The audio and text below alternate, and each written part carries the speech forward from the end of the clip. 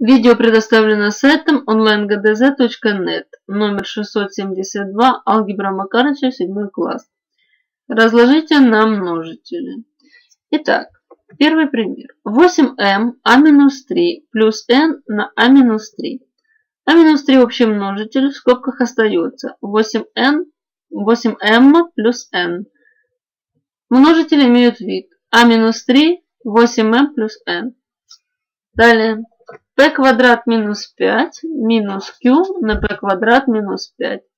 p квадрат минус 5 выносим за скобки. От первого произведения остается единица, от второго минус q.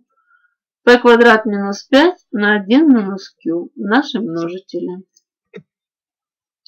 X на y минус 9 плюс y на 9 минус x. Вынесем минус из вторых скобок. Выражение примет вид. Минус y, y минус 9. Мы видим, что теперь y минус 9 это общий множитель. Выносим его за скобки. В скобках останется x минус